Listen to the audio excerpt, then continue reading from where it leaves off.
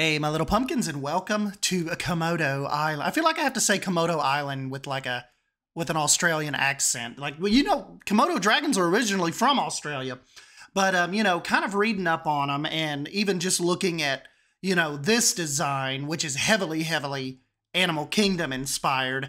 From what I've read, just based on the numbers, it doesn't seem like they do too well in captivity. Reason being is, in the wild, Komodo dragons, like I read, and you guys can correct me on this, that their average lifespan in the wild is 50 years. So these things can live up to 50 years.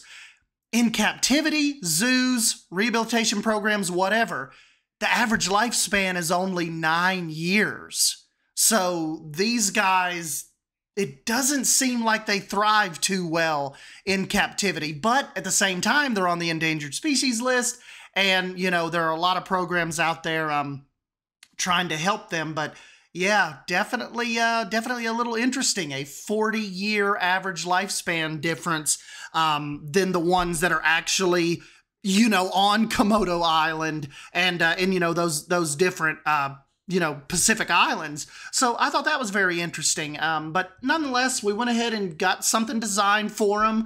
I think I'm kind of like, my inkling is to put this in Suyana. Like, I wanted to do like a leaf kind of thing where we just jump in and there's no pressure and I just do a one-off build, which Leaf is like the master of, just jumping in and taking 30, 45 minutes to hammer out an exhibit, and they come out awesome. So I was like, well, let me try that, and maybe I can use that in an existing park or an existing zoo out here somewhere. So I think that's what we're going to do. But yes, I really took heavy inspiration from Animal Kingdom on this.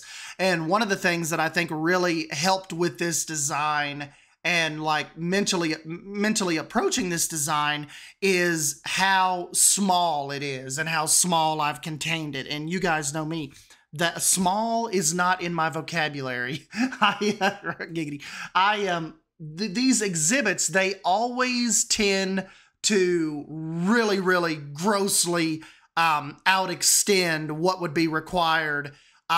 Even like with AZA accreditation or, real zoos, these exhibits are not that large. When you're actually at a zoo and you're experiencing these animals and you're looking at their enclosures, you even tend to think, my gosh, this is small. Like, is this all they need? Or is this all the space that was available when they decided to bring these guys in? So that is kind of what I went for on this. Make it a little more scaled back, make it a little more believable, and just not do this massive 300-acre exhibit for these Komodo dragons. And I think it came out really well.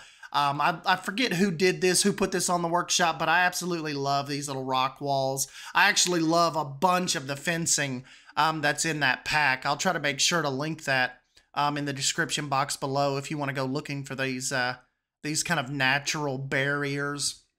You'll also notice too, here in just a minute, I will put in some almost like a little cave for them, and I noticed they had those at Animal Kingdom as well. Just a little bit of a hiding spot. They're big on giving them basking rocks, so they will come out in the sun and lay on these rocks. But one thing, I did add one of my large trees to the middle of the exhibit just because it looked a little like it was missing something. And I think that tree really just kind of, and I'll show you I don't even know if you'll see it here in the time lapse, but I'll show you when we jump over to real time.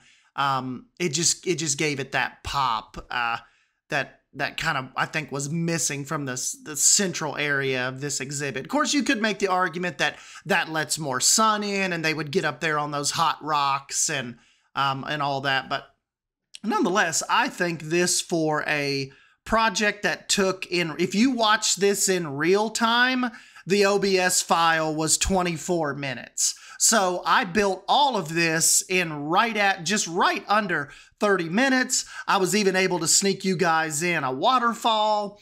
And so that's kind of what I was aiming for with this. Just small, quick exhibit, just kind of get back in here, get a little practice going now that we know the Twilight pack is coming, and start building on some of these, on some of this motivation that I have from that recent Disney trip. Even when I got back, I was feeling a little bit, but now that the hype is built back up for this Twilight pack, and you know, hopefully the new scenery pieces that we're gonna get, you know, the release says 200 plus scenery pieces, that'll really get us back in here and get us rolling. And, you know, the other thing is, too, I've just felt like making videos again. If you check my Instagram, I've kind of redid my office, decluttered some things, got the big couch out of here, set my monitors back up for some streaming, hopefully in the next couple weeks. And I just feel motivated again to be in here and create. And I think your space, like your creation space and your gamer space, or, you know, man cave, whatever you want to call it, I think that plays a big part mentally, you deciding if you want to create or not, or at least for me it does. And now that I kind of have this set up really, really cool in here, I feel like being in here again and creating YouTube videos and content. And I just, hopefully, like I said, hopefully we are in for a fun winter coming up with, hopefully I can, you know, kind of keep this content creation going and keep some things in the pipeline. I definitely want to branch out. I know we always say this, I want to branch out and do other games and record some other things. And I think we'll do that too. I mean, I know a majority of you guys are here for Planet Zoo, but I think you guys would stick around for other things, especially with the streaming. I think the streaming opens the door for kind of trying more games than what would if just throwing a random video out here of 7 Days to Die, or, you know, something like that, where, you know, there'd be like 12 people that may watch. Everybody else is going to be like, ew. But nonetheless, I want to give some different games a try, just so we don't get into that lull of a Planet Zoo burnout, which doesn't help you guys either, because if you think about it, if you're only here for Planet Zoo and Planet Zoo burns me out, I completely stop making videos altogether. Whereas if you guys like come back here and you give other games chances, then I'm more likely to go back to Planet Zoo on a regular basis than feel like I'm only making content for Zoo. So it's kind of like, if I get to play other games and you guys enjoy it, I don't just totally abandon Planet Zoo and YouTube and just play the games privately where you guys never get to see. It's more so I get to share the gaming experience and the content creation just as a whole, instead of only picking up Planet Zoo like once every 3 months when they put a new DLC out. So, you know, that a lot of things factor into my weirdness and what goes on in my head with this YouTube videos and content creation. But anyways, let's jump into the real time real quick. I'll show you how this ultimately ended up working out. Probably spend another 5 minutes on this off camera. So, but yeah, let's jump over there real quick and I'll show you.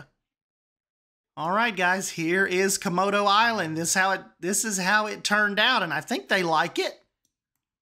Really, really cool, guys. I do not build for them a lot, and I think we could get them a really, really cool spot. We can pick them out a cool spot in Suyanna, you know? Oh, wait a minute. This might be a good... This could be like a good thumbnail. Let me see if I can get us a good little shot.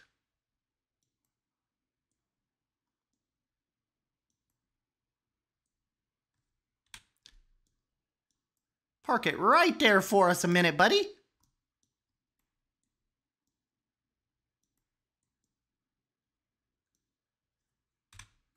There we go. Gotcha.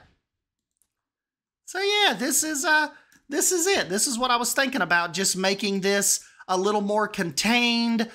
We've kind of got the island down here, kind of like the little cliff to keep them back from, you know, trying to come up and over and out here where the guests are. And we've got our little waterfall kind of down here in our little tiny splash lagoon area. And yeah, they've got a lot of different places to explore. They've got their bushes over here they can hide in. They can even come here into their little cave and almost get, you know, completely out of sight of the guests if they want to. And doesn't this just look like a good Suyana build? Like, what if I could even bring this over into Suyana and see how this almost looks like a bridge? Make it a bridge and do another habitat for something on this side, you know, and kind of make it like a dual path habitat, kind of like the elephants and the lions are right now. You know me, anything bridge-like I love. So I'm all about adding some bridges and getting the guests in here. Uh-oh, protesters. And getting the guests in here as close as possible. And that is kind of what we tried to do with Komodo Island here. So yeah, you guys will have to let me know what you think. And don't forget to give me a thumbs up if you end up enjoying this video, and subscribe to keep up with some more Planet Zoo mischief while I have it going. And yeah, thank you guys. I will catch you in the next video. See ya!